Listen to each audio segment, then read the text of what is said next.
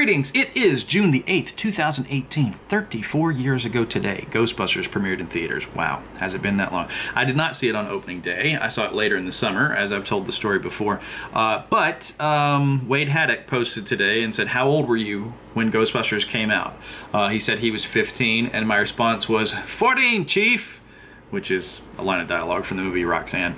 So yes, I'm still working on my Sniffer project, removing things from it that I don't need and slowly adding things to it that I do need, but I thought this would be interesting. Let's look at some of my earlier attempts to fabricate a Sniffer. Now the first one's very, very crude. Back in the 80s, I found this, and this kind of looked, oh, that's about the right shape. And what it is, it's a cartridge holder. It says 8-round clips and bandoliers, 30 cal. They misspelled the word bandoliers, but I won't tell if you won't. And I don't know whose it was, possibly my grandfather's, possibly an uncle's, possibly my dad's. And I paired it with this probe. That's not a probe, that's a car antenna. But anyway, that was my first attempt at making a Sniffer. Was putting these two things together, and I covered up the text. Right here, you can kind of see some of the residue from it. I put a piece of yellow graph paper on there, and then put black electrical tape, and at some point that peeled off. You can still see the residue of the adhesive of the black electrical tape, just to cover that up and put some sort of, you know, ghost chart, vapors, roamers kind of detail on there. And this was kind of rusted shut. I opened it a while ago, and I got hit with a whiff of 80s air from in there, because that's probably the last time I tried to open it. But, so yeah, that was number one. And then number two, following a tutorial by Jamie Hitchcock, was I bought one of these Connects blocks carriers, and that's a pretty good shape. I especially think the handle is very apropos, little small, and then inside of it are still the Connects that were in it when I bought this off eBay, and an aspirator bulb that I procured at some point that I had forgotten about. So we'll set that to the side. Let's compare size-wise though. So here is that and this, a little tall, a little narrow, about the same width, maybe a little bit wider. So yeah, if you guys want to follow her tutorial about that, that's not a bad idea. And then let's compare these two. Again, a little wide, about the right height. So yeah, I was eyeballing things pretty good. But of course, we're going to use this one. Okay, a couple of quick updates. I have taken this apart and looked at some of the internals and tightened some screws that were loose. There was actually a screw inside that was just rattling around, fell out when I took it apart. So I put that back in what I hope is the correct place. While I had it apart and looking at the way things were done, I could not figure out how to remove that button right there from the inside. So that's another day's work that I'll have to get to.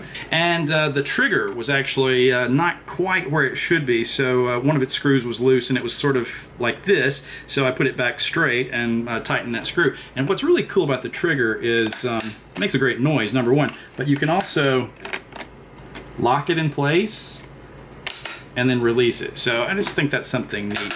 Another item did arrive, which was the surgical tubing that I ordered following the thread on GB Fans by Ryan the Ghostbuster, but I don't think this looks right. I think maybe this is OD when it should have been ID. I've ordered a 1/4 inch inner diameter tubing to replace this 1/4 inch outer diameter tubing.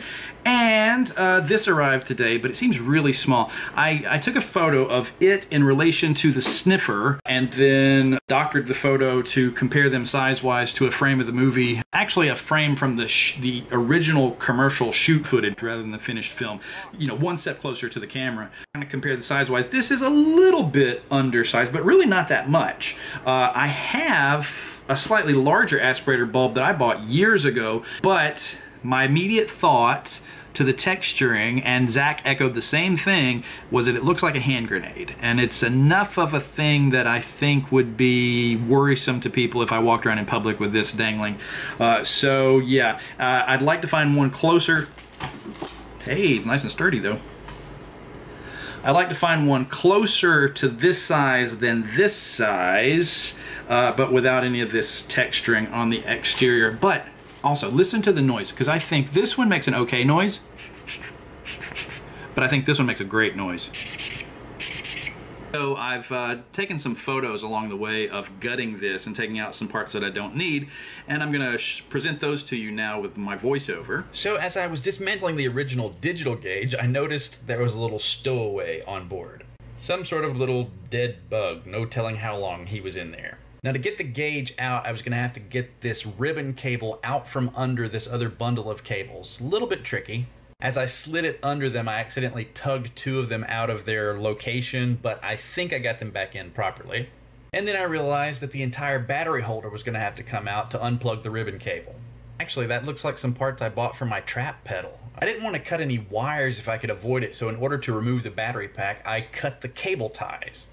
I actually use nail snips for that because that's what I've found works the best. Also notice here that I've knolled my hardware. I like to put the screws back in the exact same location from which they were removed, so these were arranged so that they'd go back in the right spots. Without the cable ties in place, it was a lot easier to unplug the two wires of the battery pack.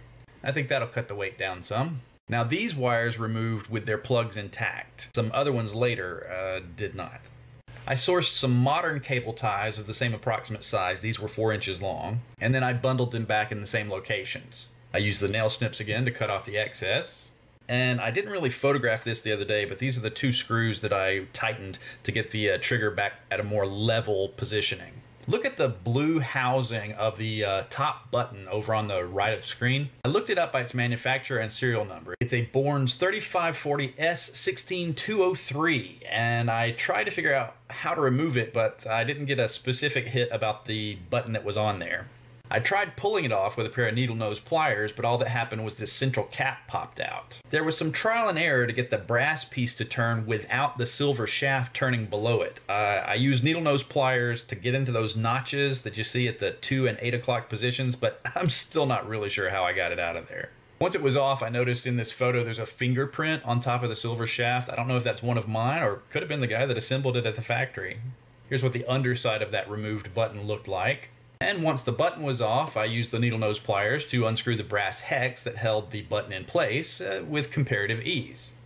Then I realized I had to get those two wires past 5 cable ties. Luckily, these didn't double back on themselves like the wires to the battery pack did, so I was able to actually unplug them from the board and slip them through the cable ties without having to cut any more cable ties. Really, after the first one was out, you had enough slack to get the second one out with ease. I needed to remove this piece to have clearance for the new meter. I took off a couple of hex nut screws that were holding it in place, and then this is where things went sour. Instead of leaving everything in a restorable condition, I accidentally broke a couple of the wires when I was removing it. The wires broke off of the motor of the pump, for lack of a better term, and then they broke off of the board at the other end instead of their plugs pulling out. Taking out the motor left a loose tube at about 3 o'clock there on your screen. I decided to cinch it up for reassembly, so I attached it to that white nozzle at the 9 o'clock position. Effectively, I bypassed the removed motor. This was the first meter that I bought, and it's not technically 100% accurate to a 300, so I ordered another one. And after several hours of tinkering, these were all the parts that I had removed. Okay, so, sorry for the previous portion of this video where things are kind of jumping around. I'm in 2 different shirts. Stuff filmed on different days, and I decided it worked better in a different order when edited together. So, here is the sniffer. A couple of quick things I wanted to touch on. Right here, there's these little scratches. I don't know how visible those are. I saw them earlier when I was editing footage together. And that reminds me of that graph paper that I put on the side of this so much. It's kind of eerie. I almost wish there was a way to record that for posterity and make it a part of the finished prop. Obviously, I've attached the strap with the slide fasteners. I haven't yet sewn the portions that double back on themselves. I need to get that done. And then I was talking about the gauges here. I said meters at one point, but that's the one that Ben of Kent uses. And then this that Ryan the Ghostbuster recommends in the tutorial thread, which is matched to the actual 300 unit that Sabaska, one of the GB fans, had. So that's going on, and then I've bought some little hex nuts. I actually had to get screws and hex nuts in order to cinch that in from the bottom, because those are 440s. The previous one fits kind of really well, and this one just wants to kind of fall out of there.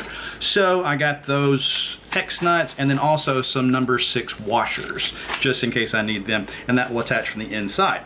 Actually, I was debating whether or not to even order this sphygmomanometer bulb. Sphygmomanometer, and I went ahead and bit the bullet and ordered one, and then lo and behold, we were cleaning some stuff out the other day, and my wife finds an actual blood pressure cuff that is just lying fallow, and I said, well, I don't want to tear that apart, I'll just use the one that I ordered. So now then, I had the smaller tube, amber surgical tubing. This arrived today, so let's attach that to that, and then on the inside here of this is a little terminal that I'll be able to turn around the other way. Ryan the Ghostbuster had a more complicated idea about a brass nozzle and tapping and threading and screwing it in there, but looks to me like I can take that existing piece, pull the tube out of it, turn it 180 degrees, and plug the end of this tube right onto it. So let's give that a try. And then also, my black tubing that I ordered has come in, so we'll attach that to this one. Now there should be an actual quick connect that's doing this instead of sliding the tube over the port there, but I just want to sort of demonstrate. This was something else that I'd ordered from eBay. People say that this is a neat little device because it's very Ghostbustery. It has a red button on it, and it's very in the aesthetic of Ghostbusters, and you actually do assemble it and disassemble it with socket head cap screws and Allen wrenches, so I thought that was very fitting. Speaking of the red button, when the previous surgical tubing arrived, the red button was in the box with it, and I didn't notice. So I looked it up, and it said that it had already been delivered to my front door on Saturday. And I'm like, where is this? It was in the box, which luckily I had not thrown out. I ordered both of them off Amazon at the same time, and they shipped them in one box together. So, took the button, and it was too small for the existing hole that was left when I removed that blue Bourne's button assembly. So Ryan the Ghostbuster had a rather complicated idea. I think a washer would work. So I went with this and the red button to Lowe's. I found a washer that would fit them and would fit right there into that existing spot. So I took this with me to Walmart, and I picked out 3 possible colors of spray paint, and being colorblind, I had 2 sales ladies, very helpful sales ladies, narrow it down for me which one they thought was a match, and then I spray painted a washer, and I put the button on it, and that will go right in there, and I will hot glue it in from the back side. But just for now, that's how that's looking. And so that's Rust-Oleum Satin Dark Walnut, which was actually a pretty good match to the color of the actual plastic that it was molded in. So the other day when I was had the whole thing disassembled and I had it in my lap, and I realized I would need the nail snips to undo. Man, there we go. See? Just turn around the other way, and then we'll have a port there to attach this piece of tubing to on the other end. Ta-da!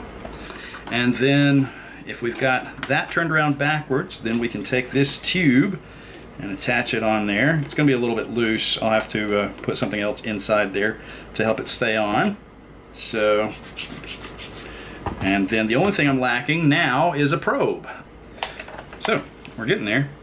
But yeah, when I realized I would need the nail snips, I didn't want to disturb all the stuff laid out across my lap, and I called Zach to bring them to me.